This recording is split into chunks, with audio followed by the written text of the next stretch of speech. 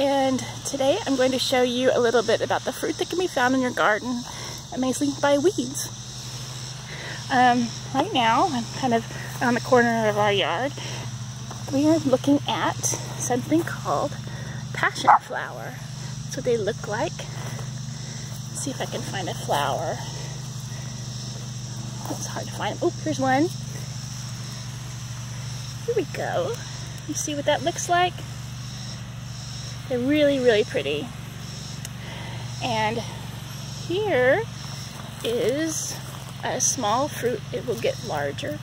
I've got several of them on this vine. It will turn kind of an orange apricot color. And they are completely edible. Here's another one.